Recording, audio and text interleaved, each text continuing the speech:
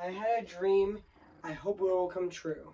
Oh, I am going to be reviewing this short today. So today, guys, and today I'm going to be reviewing the Pixar short Lava. So before I go, I'm going to say this. Yes, it is going to be Disney 100 this year. So cue the intro.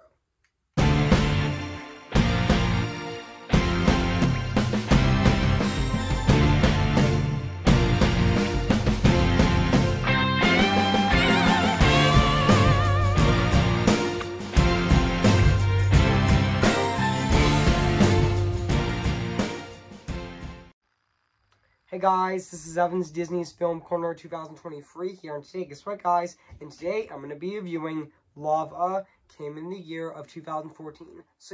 So I'm going to read this plot on the internet. So basically what the plot's about, in the Pacific Ocean aimed the beauty of typical islands and the natural of the ocean volcanoes.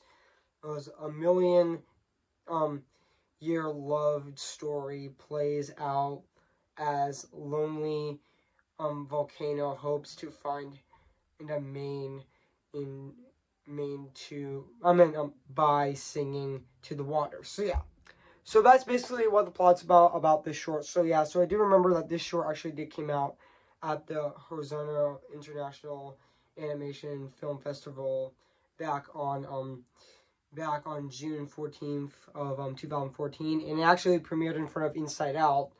Before Inside Out on June 19th of 2019. And I do remember that this short is actually directed by James Ford Murphy, who also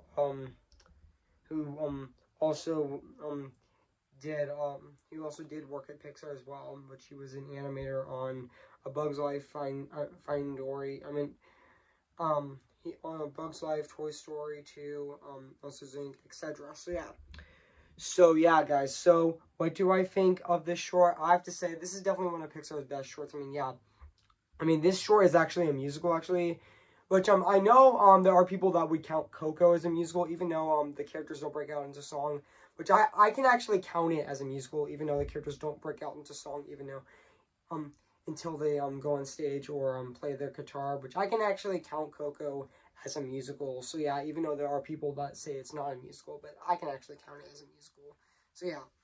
So guys. So what do I think of this short? I have to say, this short was definitely great. And also and also the song, also this was actually, the idea began in a coincidence, attending a wedding of his sister who is married at the age of 43. The sister, stood up and to a lure, which, sorry, I mispronounced the name, but that's okay. Allura, which I mispronounced the name, and sorry, I just didn't know that word. But also, and also, and even the song in the movie was definitely really good. And also, and now let's talk about the music and the score of this movie, which is actually composed by the director himself, James Ford Murphy, which honestly, it's still phenomenal to this day.